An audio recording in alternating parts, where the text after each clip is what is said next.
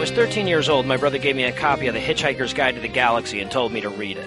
I was more of a climb trees, play sports, be sweaty, and grass-stained kid than a sit still for more than 30 minutes and read stuff kid, but it was short, so I gave it a go. Now, this was the first time I'd ever seen religion treated with such brazen mockery. I was already doubting the conflicting messages from my Mormon dad and my Catholic mom, but when I read The Hitchhiker's Guide, I realized that it was okay to just call bullshit on all of it. After all, this dude wasn't getting struck by lightning or brimstone, and he certainly didn't seem to be too worried about going to hell, so why should I be? And there's a question that Adams poses in this book that's been stuck in my craw for 24 years. Just who is this God person anyway? You'd think that in 5,000 years of trying, the Abrahamic faiths would have come up with a concise definition, or if not concise, at least a consistent one. But as we all know, if you ask 20 Christians to define God, you'll get 20 different definitions. Sure, you'll get a few commonalities, but it'll be pretty clear pretty quickly that all these Christians are worshiping a different guy. And none of them, none of the Christians, none of the Jews, and none of the Muslims are worshiping the guy from the Bible. The all-powerful, all-knowing, all-loving, moral, caring, forgiving, judicious, benevolent dude they talk about might make a cameo at some point, but he's nowhere to be found in the first 4 books. What's worse, the guys who wrote the first 4 books of the Bible, or more precisely, the guys who wrote the unrelated independent sources that would later be woven together to become the first 4 books of the Bible, also weren't working with a coherent definition. Is God the dude that shows up in the Garden of Eden in Genesis, or is he the guy that nobody can survive seeing from Exodus? Or is he the disembodied spirit they talk about in the Gospels?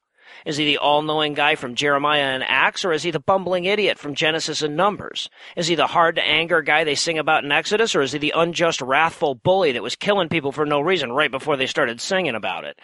And if he's all-powerful, why does he need Moses to do everything? If he's all-loving, why is he such an asshole to virtually everyone he encounters? If he's all-knowing, why do people have to keep reminding him of shit? If he's moral, why does he champion slavery? If he's caring, why does Moses have to keep talking about killing people? If he's forgiving, why does he punish kids for their parents' crime? If he's judicious, why can't I find any Amalekites around these days? And if he's benevolent, why does he have so much fucking blood on his hands? Of course, these Christians that are so quick to define God don't know what the Bible says because they've never read it.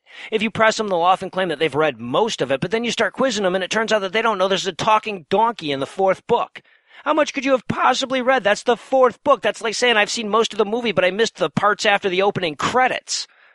If I believed a book to be inspired by the all-knowing creator of the universe, let alone directly revealed by him, I'd know the damn thing by heart. But these dingbats, even the literal words of the Bible, guys, can't be bothered to crack it open. And I don't think it's because they're too lazy either. I'm willing to bet that many, if not most of them, started it at some point. And I don't think they turned away because of the genealogies or the archaic language or the repetition or the bulk. I think they met their God and he scared the fuck out of them. I think they turned away because they started to realize that the more they knew about their religion, the harder it was going to be to believe.